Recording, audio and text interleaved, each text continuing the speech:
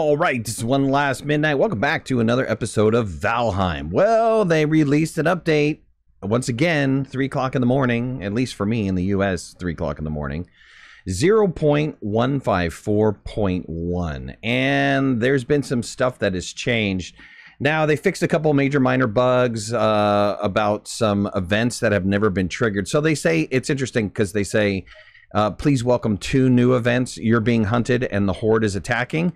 But if you look at their actual bullet points from the fixes, there is a wolf hunt event that has been fixed, and there is the fueling army event that has been fixed.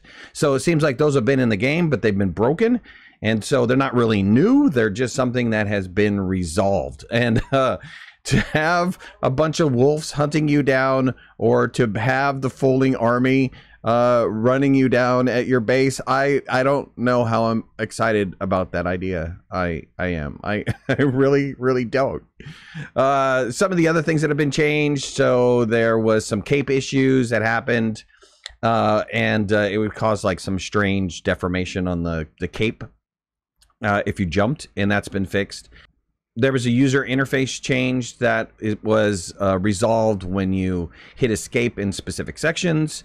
The troll ground slam can now be blocked, which is kind of cool because beforehand you could not block that, and that's one of the things you just had to run away from.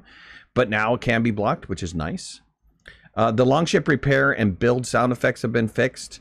And then the wolf cape durability has also been fixed. I didn't know that there was an issue with the wolf cape durability, but I'm glad that it has been resolved. There's been some resource timers that have been fixed. The berries and the flint now should respawn correctly. I don't know what the respawn number is, so I don't know if it increased or if it decreased. So it wasn't working before correctly, but now it is working correctly, but they don't really say if that time has gone up or if that time has gone down.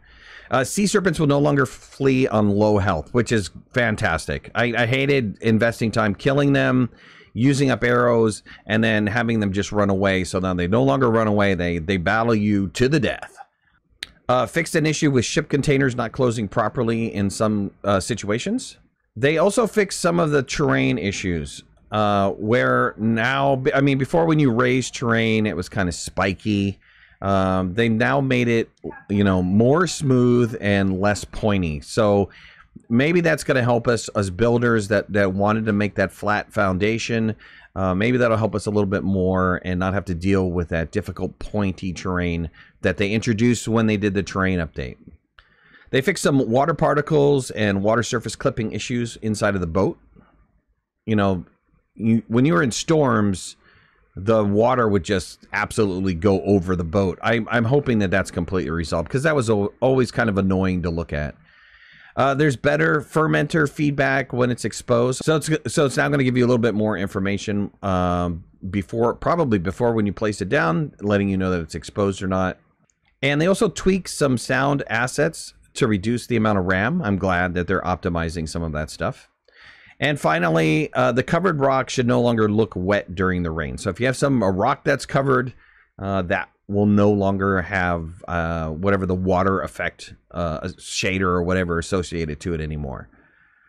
Well, that's it. That's it for the update. Let you guys know we haven't seen any big changes to the mods if you're using mods yet. I'm sure that there will be mod updates.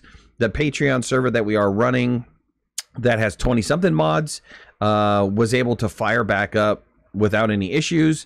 So for those of you that are heavy modders or are using a lot of mods in your game, hopefully you won't have any issues, because we didn't see any issues at all. One minor issue, but that was it. And so hopefully you guys don't have any problems with that as well. All right, well, if you like this video, hit that like button. If you're not a subscriber, please subscribe. I'd love to have you in the community. If you want to follow me on any of my social media, you can find the links in the description below. And make sure to hit that notification bell. That way you know when I go live and when I post new videos. I'll talk to you soon. Thanks a lot. Bye-bye.